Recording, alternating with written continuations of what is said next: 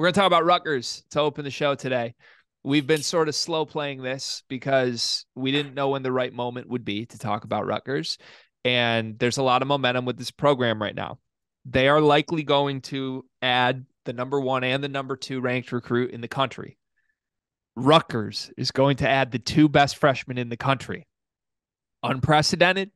Dylan Harper, Ace Bailey. For those of you that don't know, Ace Bailey is already signed to Rutgers. Dylan Harper is a heavy Rutgers lean, the brother of Ron Harper Jr., who is actively trolling Indiana right now in his recruit visits. We love both of them as players. Rutgers would certainly be really good in a year if they get those guys. But they might be kind of good this year, too. That's what I want to talk about because we got some numbers back from their overseas trip. And essentially, Rutgers is shooting a ton of threes. That's not normal for a Rutgers team. Gavin Griffiths, we talked about him briefly on the show yesterday. 5 for 10 from 3 in their most recent game overseas. He looks like he might potentially be a guy who leads Rutgers in scoring this year. You're a huge fan of Derek Simpson. We've talked about that before. But, man, if Rutgers is going to shoot 42 threes in a game and Gavin Griffiths can get them 20 a night, I'm very in on this Rutgers program that all of a sudden has a higher upward trajectory than any team in this conference other than Michigan State right now. What is happening?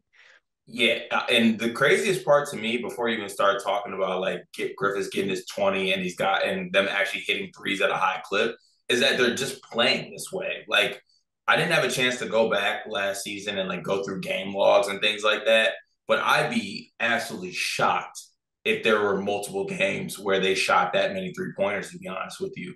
And I think the shift to that is a good one for this team with the personnel that they have. And I don't think they are being talked about enough just because of the losses they had. Obviously, they lose Mulcahy, they lose McConnell, they lose Cam Spencer in devastating fashion. Like that 3 right there is something that could, kill a program.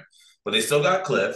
Griffiths is going to be one of the best freshmen in the conference. Maybe the way it's trending, he might be considered one of the best freshmen in the country, production and impact wise. I don't think that's too much of a stretch. Derek Simpson's really good.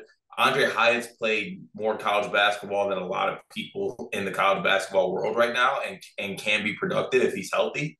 So they got something there. And then Pikel is just going to be Pikel, and Rutgers is always going to be Rutgers. It's going to be tough to play at Rutgers. So yeah, it's a team that you can't take lightly. I think they're going to be a lot better than people think. And you can't take Rutgers lightly. And I feel like 2 months ago, you might have been like, okay, they lost all 3 of those people that I mentioned. Take them a little bit lightly. That's not the case. Rutgers might be hashtag back or on their way back. Isn't it hashtag here? Don't they have to be here in order to be back? We said that with Nebraska. Remember we were in Lincoln? We were like, Nebraska might be back. And we're like, oh, wait a second. No, Nebraska might be here. Turns out Nebraska wasn't here. They got cake pops. But Rutgers might be here. I have a little bit of a hot take on the Spencer Mulcahy departures cart. Could this be some addition by subtraction? Losing Not with Spencer that to me. duo? Not with Spencer to me. No chance. Mm-mm.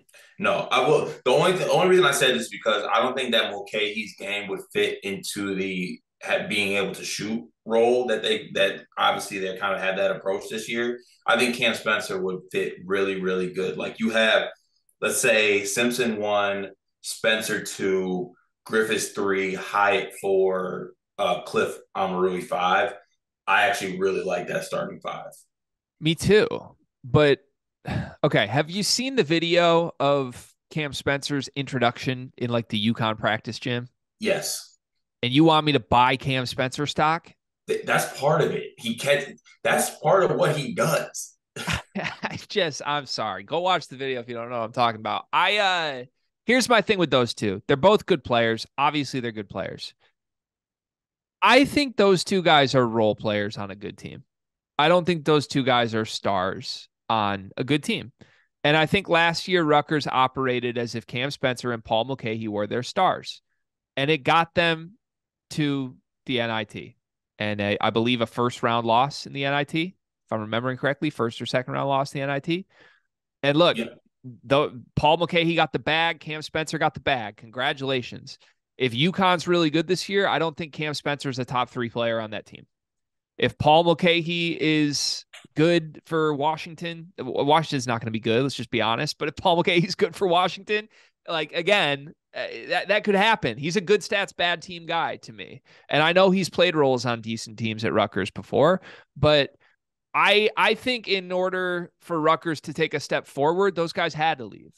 And I think it's not a bad thing. Like if this offense is run through Derek Simpson and Gavin Griffiths, I think those guys are infinitely more versatile than Cam Spencer and Paul Mulcahy were. Those guys were one-trick ponies. Cam Spencer was really efficient, but you knew the only way Cam Spencer could score. You couldn't let him go crazy from 3. And Paul Mulcahy is a back you down booty ball wing who's just not that good at back you down booty ball. So I am excited for new look Rutgers because I'm curious how this offense looks. And Steve Peichel historically is a very bad offense guy. Like you just go through every team he's ever coached. You can go to your favorite site, KenPom, and check the efficiency offensively. It's horrible. It's been bad every single year. So I'm excited to see, like, does this year's group look different because they have some more versatile guys that are the faces of this offense? And then more importantly, like, look forward a year, man. Derek Simpson, Gavin Griffiths, the 2 best players in the country. And can I get Cliff back for one more year? Like that. I feel like you get Cliff back. I feel like you do. That team would be insane to me. Yes. They would be nasty. Top 10 in the country? Rutgers preseason? Yes. Top 5 in the country? I had to see the country, but I can see a world. we can see the world. We're rooting for. Is it fair to say we're rooting for Rutgers? I feel like we're rooting for Rutgers. I feel like we always kind of, at least me personally, I gravitated towards Rutgers.